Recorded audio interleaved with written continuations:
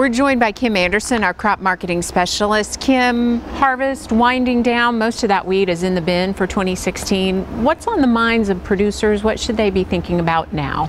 I imagine most of them are thinking about the price level. Then they're thinking about how price is going to change between now and say December 1 or January 1 as we get out into the 17 crop year. And then imagine if they've been into the elevators and talked about what they deliver is the discounts that the elevators are applying to non-wheat substances. Let's talk about price and outlook and kind of break that down a little bit for us. Well, the concern about prices is that they're relatively low. You look over since 2008 in June, we've averaged right at $6 a bushel. We're well below $5 a bushel, below cost of production for many producers, and so the prices of some concern.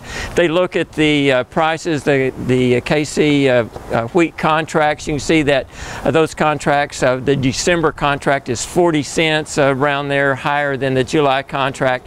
Kind of promises a 40-cent price increase, but if you look back over the last few contracts that went off the board, those contracts have came down rather than what we call the nearby contract going up. So they've lost that carry.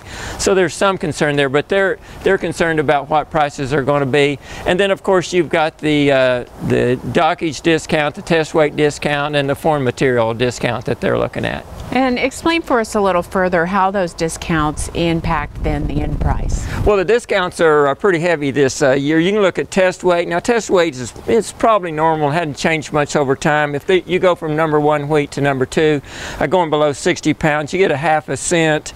You get another penny at below 59. When you go from a number 2 wheat to a number 3, that's get below 58 pound test weight, it's 2 cents.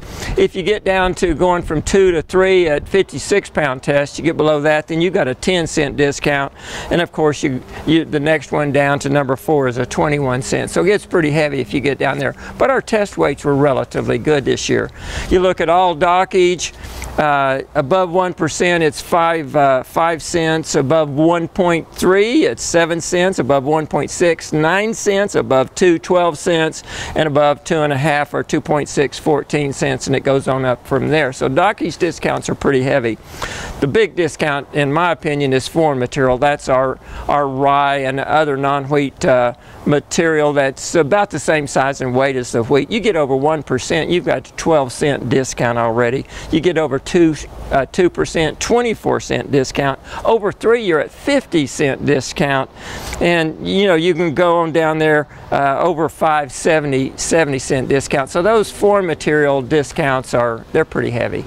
And then what can producers do about discounts? Because nobody wants money taken off. Well, I think this is the time to start planning, because as you're planting the 17 crop, look at which fields had the dockage, look at which fields had that foreign material, that rye, and then find out what you can do to alleviate those problems, because these discounts are not going to go away, and in my opinion over time they're going to get worse. Okay, Kim Anderson, thanks a lot. We'll see you again soon.